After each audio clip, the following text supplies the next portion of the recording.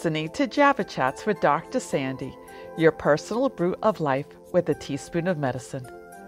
Real women, real life, real chats.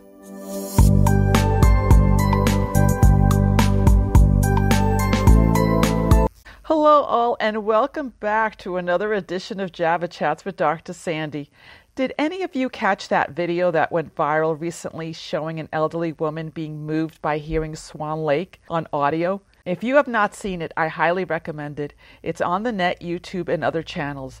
The video shows a music therapy session of a patient/resident, Marta Gonzalez, who was a prima ballerina in her younger years and who danced in a New York ballet company in the 1960s. In the video, Gonzalez, who reportedly died in 2019 after developing Alzheimer's disease, which by the way is the most common form of dementia, is seen listening to Swan Lake and reenacting from her wheelchair what appears to be the choreography of the ballet. Despite the effects of Alzheimer's disease on her memory, Gonzalez seemed to immediately feel an emotional and physical connection to the music she once danced to on stage. And I assure you, the video of her remembering the dance is sure to give you goosebumps and make you wonder how the mind and muscles remember the things that we may have all forgotten. Check it out. It not only supports Alzheimer's and dementia research, it also supports the use of music and the arts in the form of healing and rehabilitation. Music is powerful. It is an international language with strong roots in brain development. For example, as per USC neuroscientists, music instruction appears to accelerate brain development in young children, particularly in the areas of the brain responsible for sound, language development, speech perception and production, and reading skills. As such, music therapy has shown to be beneficial in the rehabilitation of Alzheimer's and dementia patients. Additionally, according to Johns Hopkins, listening to music also helps reduce anxiety, blood pressure, reduces pain, improves sleep quality, and overall cognition. The mental and recall ability of this ballerina, Marta Gonzalez, albeit fleeting, and despite her advanced age, is the ability to demonstrate and recall her memories, even if in passing. It is so impactful, so powerful, and promising indeed. Have any of you seen the movie The Notebook, a 2004 romantic drama? A tearjerker for sure. There is the part of the story of how the main character develops Alzheimer's dementia, and her husband reads her letters depicting their life together in hopes of capturing her memories. Additionally, the wife, upon first learning that she was diagnosed with Alzheimer's, writes a letter to her husband where she has promised to continue and make attempts to recover her memory if she could. A moving story for sure.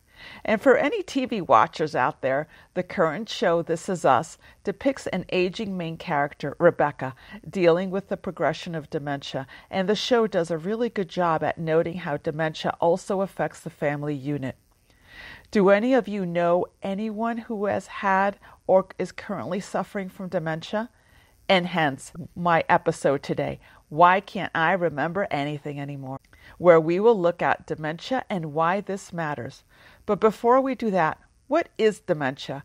Who has it? How does it manifest? And why should we care about it? In general, dementia is a group of conditions characterized by impairment of at least two brain functions, such as memory loss and judgment, problem-solving, and thought process that may interfere with daily life. These functions may affect memory, language, skills, perceptions, problem-solving, self-management, ability to focus, and pay attention. Some people with dementia have a hard time controlling their emotions, and change in personality may occur. In general terms, dementia is a condition that causes changes in the brain, and while there are several types of dementia, Alzheimer's dementia accounts for 60 to 80% of all cases. Dementia is not senility or senile dementia, which is a term implicating that mental decline is a normal part of aging. I know some very spry and cognitively intact 95-year-olds, sharp as a tack, so to speak.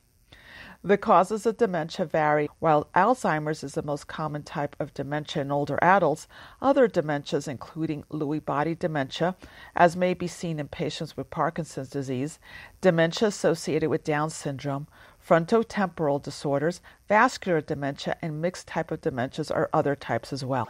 The latter is a combination of two or more dementias, as some people may have both Alzheimer's and vascular dementia. Additionally, certain medical conditions can be associated with serious memory issues that can look like and mimic dementia.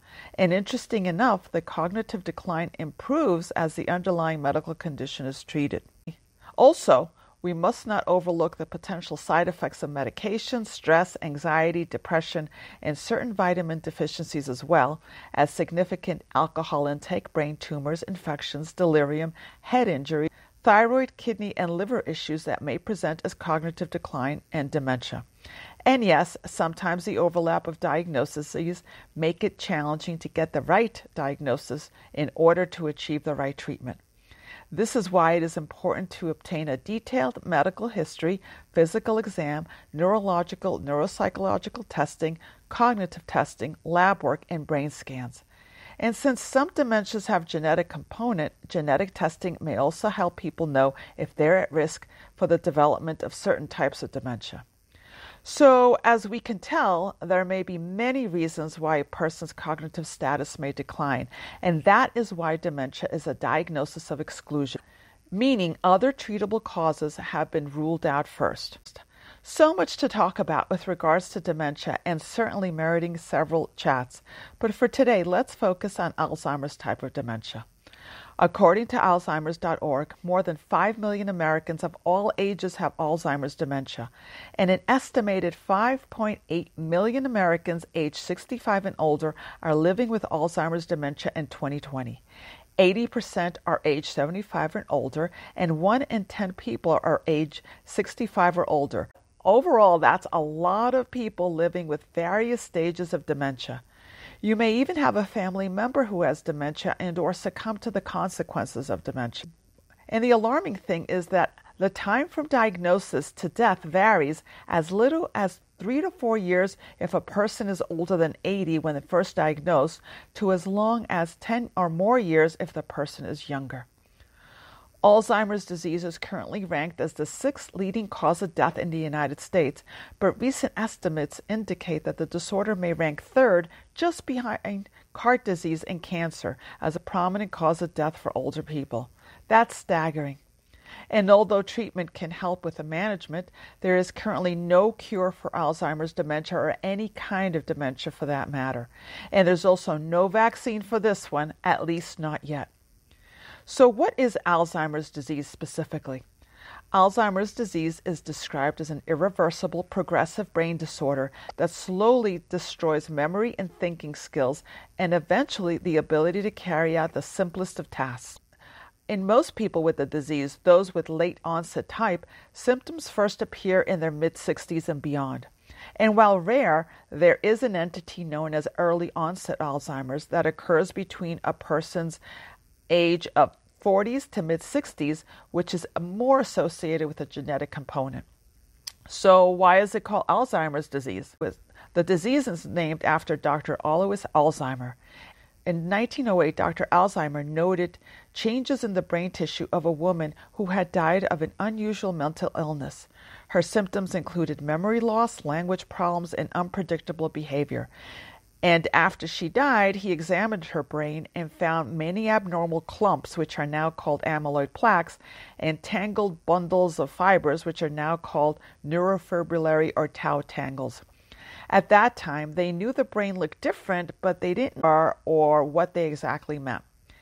And how does a normal brain compare to a brain with Alzheimer's disease?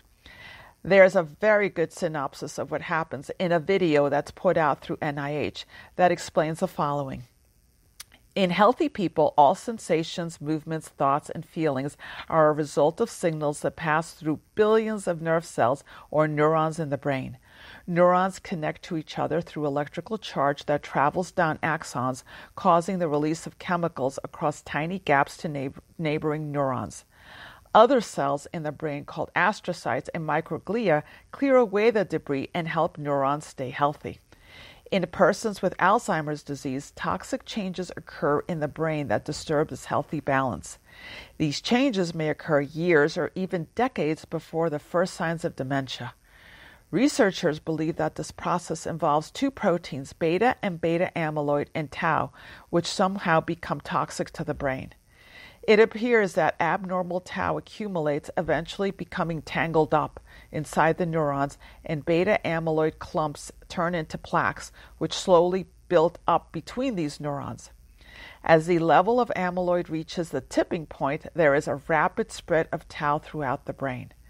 But tau and beta amyloid may not be the only factors involved in Alzheimer's. Other changes that affect the brain may also play a role over time. The vascular system may fail to deliver sufficient blood and nutrients to the brain. Additionally, the brain may lack the glucose and energy needed to power its activity. Also, chronic inflammation may impact the brain and affect the ability of microglial cells to clear away debris. The neurons lose their ability to communicate. As neurons die, the brain shrinks. This process is noted to begin in the hippocampus, a part of the brain important to learning and memory. People may begin to experience memory loss, impaired decision-making, and language problems.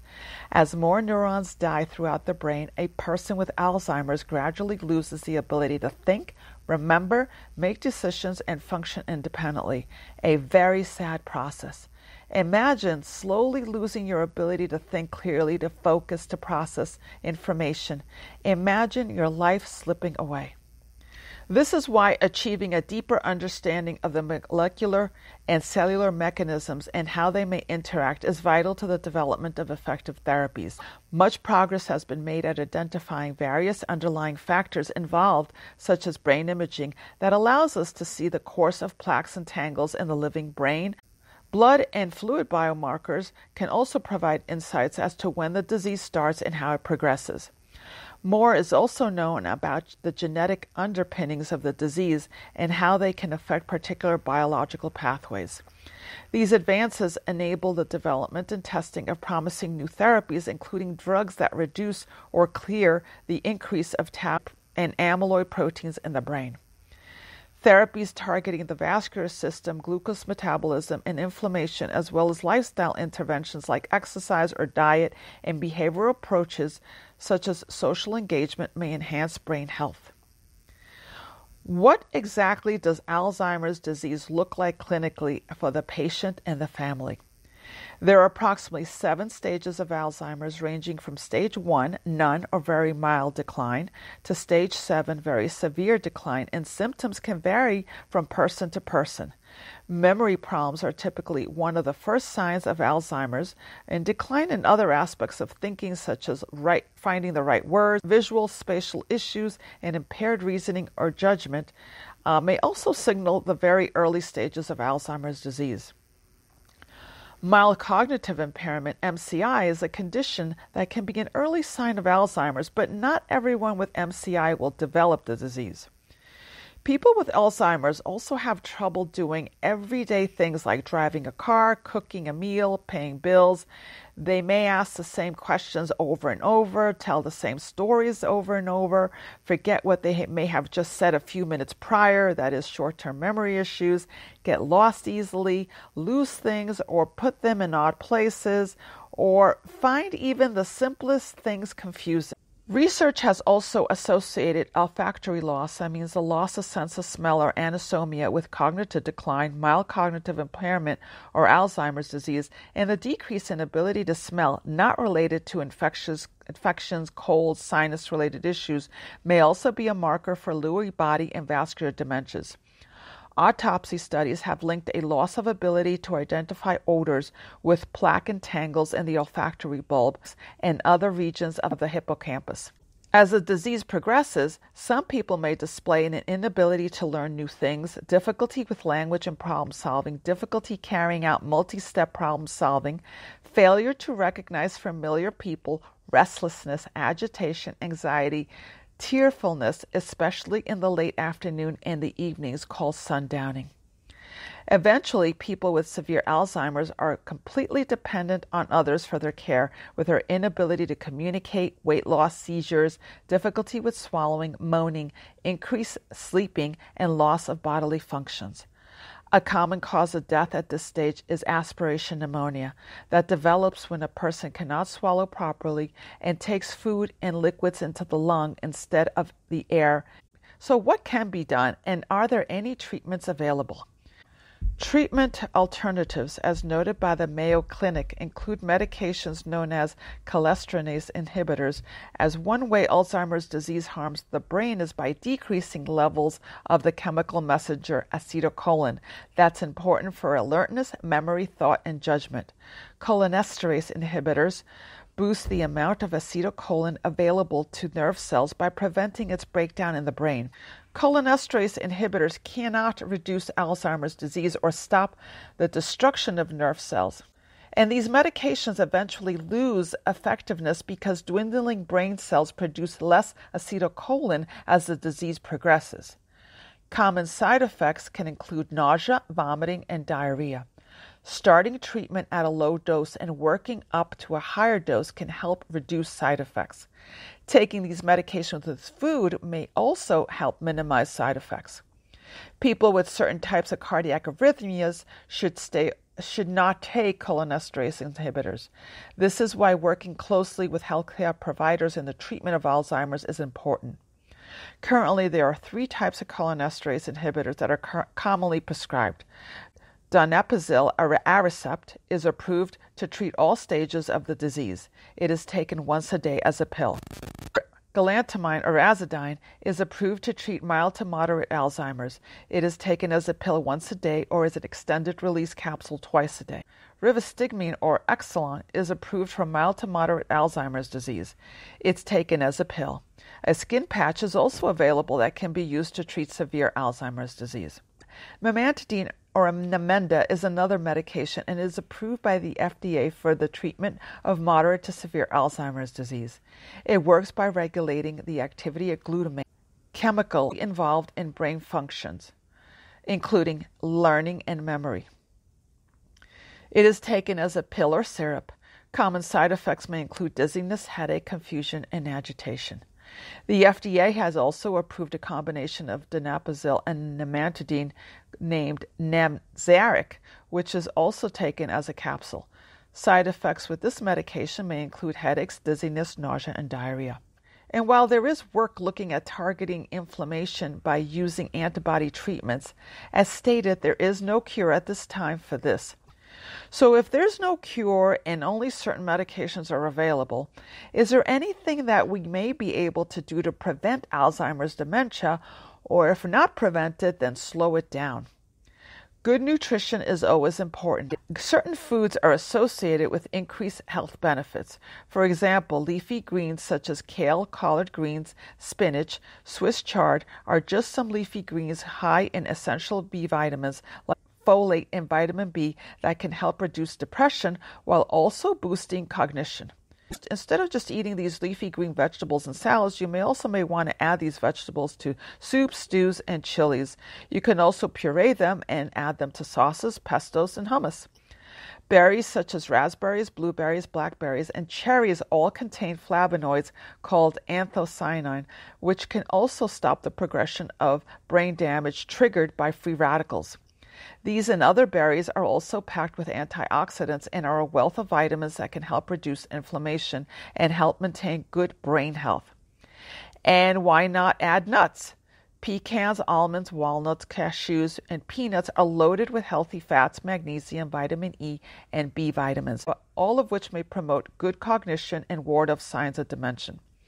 Women over the age of 70 who consume at least 5 servings of nuts per week are shown to have significantly better brain health than women in the same age group who don't eat nuts.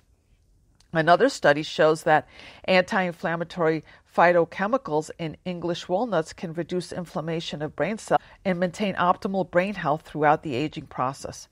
This is all very interesting. Additionally, we hear lots about omega-3s such as olive oil, flax seeds, and fatty fish like tuna, salmon, mackerel, which are examples of foods high in omega-3 fatty acids with DHA that may help your brain stay healthy. And it's not just good for the brain, but also for overall good nutritional value. And in speaking about Java, since this is Java Chats, did you know that coffee may contain certain antioxidants that can help with brain health and may offer protection against Alzheimer's disease? And at least this is noted in the mouse model studies.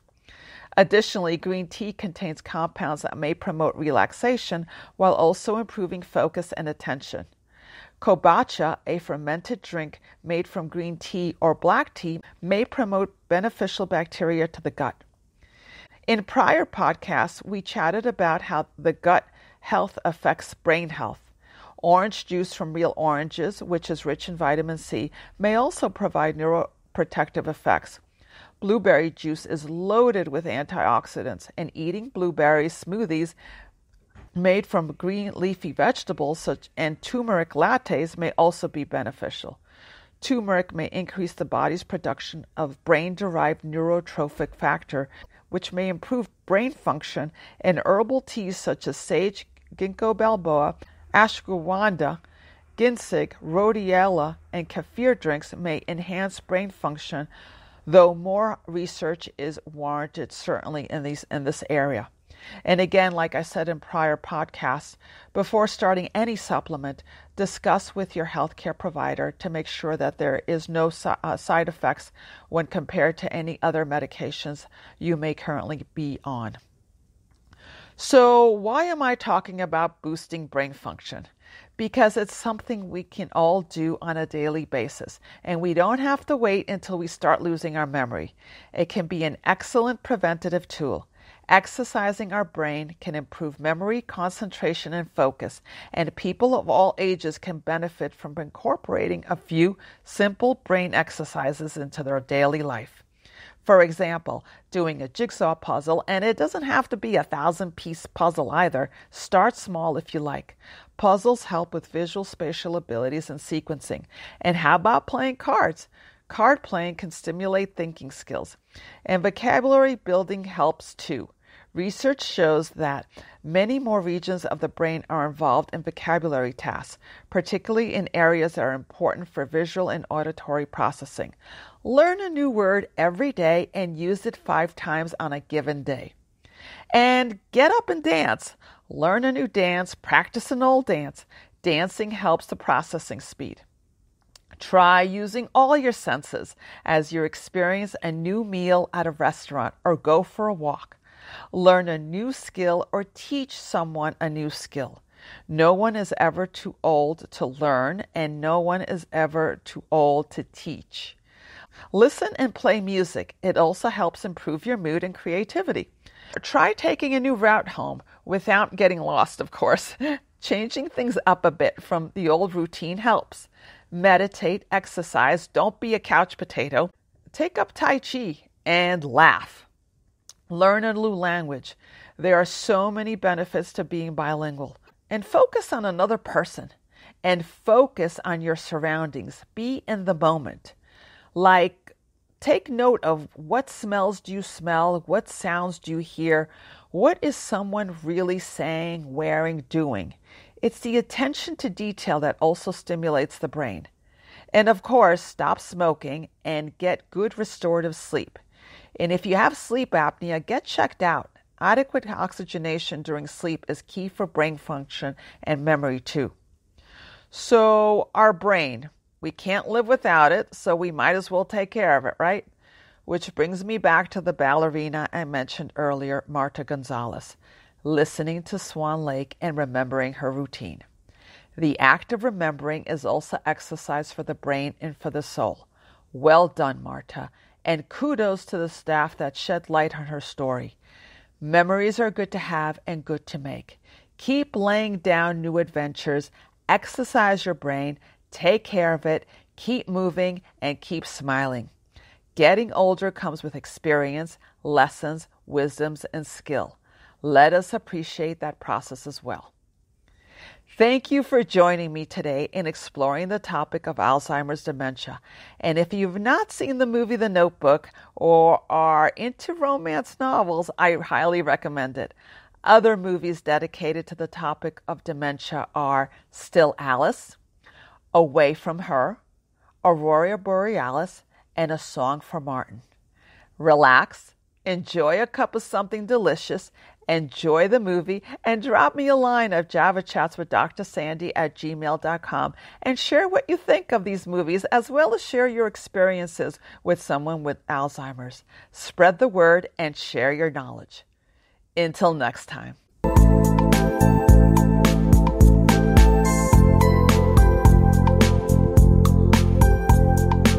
Thank you for choosing Java Chats with Dr. Sandy as your personal brew.